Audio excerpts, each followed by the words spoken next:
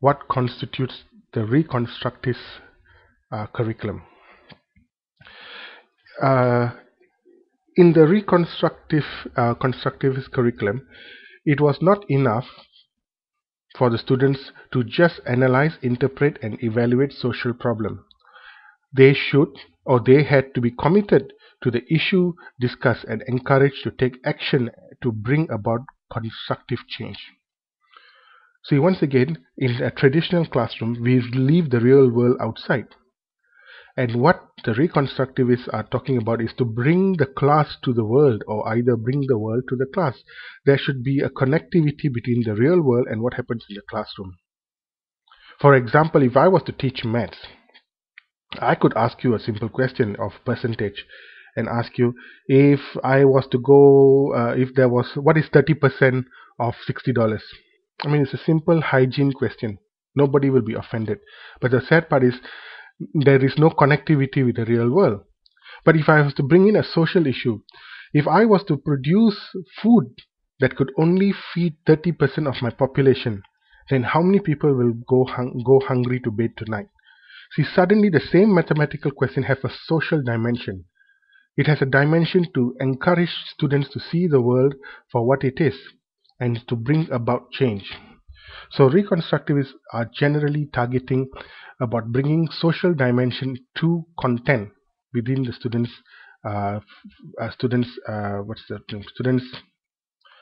class within the classroom.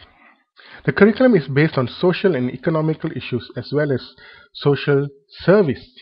The curriculum should engage students in a critical analysis of local, national, and international community. Examples of issues of poverty, environmental degradation, unemployment, crime, war, political oppression, hunger, and etc. See, I had an interesting discussion with an architecture lecturer recently. They were talking about how students were going about doing assignments, and one of the assignment was to design some kind of landscape, a building. And what many of the students did was they came up with these beautiful, grand master designs of sports complex and shopping malls and entertainment outlets and so on and so forth. Now these are great, but what about issues that the society is struggling? For example, in today's situation, housing has gone out of control. The prices of affordable housing has gone out of control. If many of you all who are a young lecturer or a teacher, I assume that if you are living on your salary, you will be out of reach of acquiring your own home. So as an architect lecturer, I may want to reconsider my assignments. I may want to give more emphasis on high density housing. Because high density housing is obviously a necessary condition in urban dwelling. How do large amount of people can live within a small space and live comfortably in a meaningful way? So see, the same architecture concept from a reconstructivist point of view, the knowledge should be created within a social environment to bring solution to. Now obviously I'm not saying that building new sports complex and shopping malls do not bring solutions to our daily social lives, but the idea is students should have a broader perspective, a broader opportunity to interpret the skills that they are learning to serve society in a whole range of solutions and problems. Now, there are many injustices in society and inequalities in terms of race, gender, social economic status.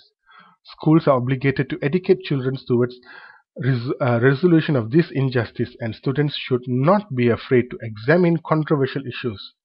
Students should learn to come to consensus on issues, and so group work was encouraged or is encouraged. Now, the question here is many issues in Malaysia, in the Malaysian schools, we would prefer to keep out the problem. And what reconstructivists are arguing is no, the problem should be brought in.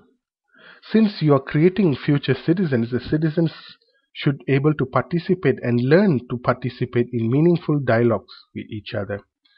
Only then, when they go out to the real world, they are able to participate in dialogues in a meaningful way.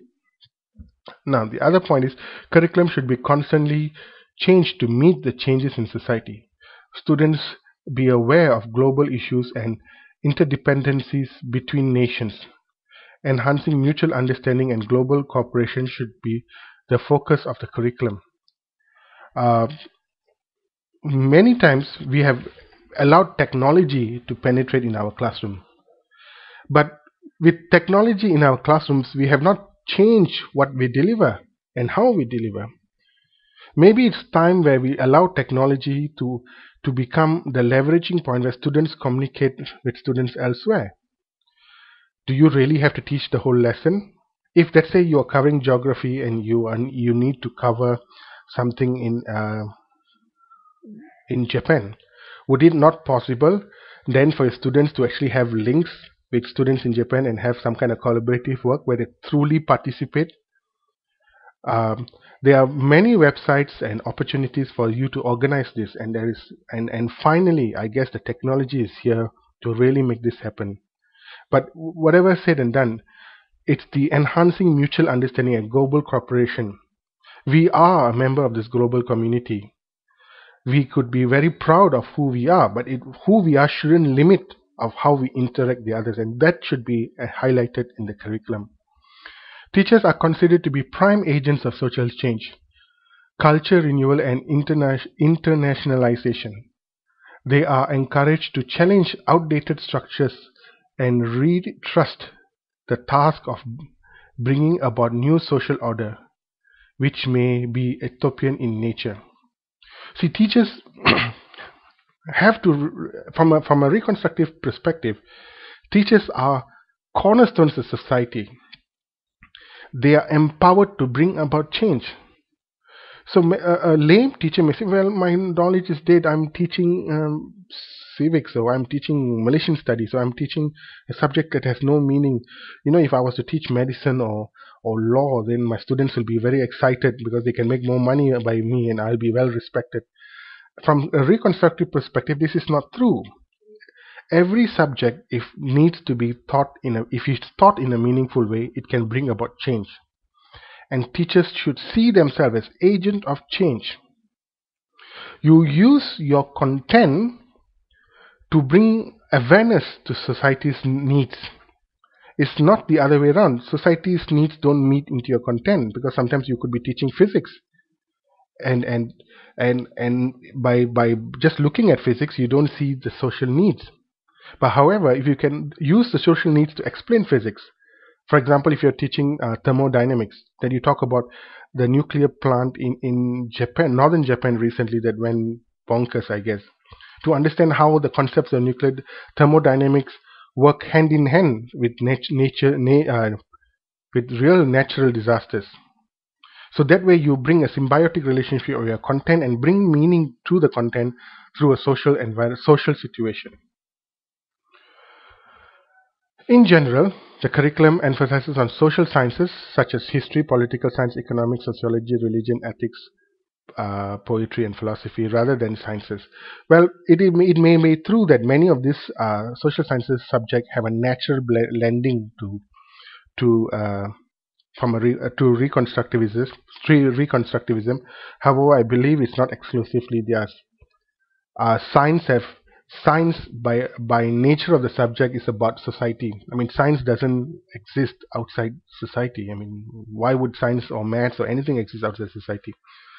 They could be theoretically conceived in an individual's mind, but the functionality of maths and science is to be embedded in society. So I don't see this so in a very dichotomous view. But however, many literatures do argue that the social sciences tend to naturally blend into a reconstructive perspective as opposed to the natural sciences.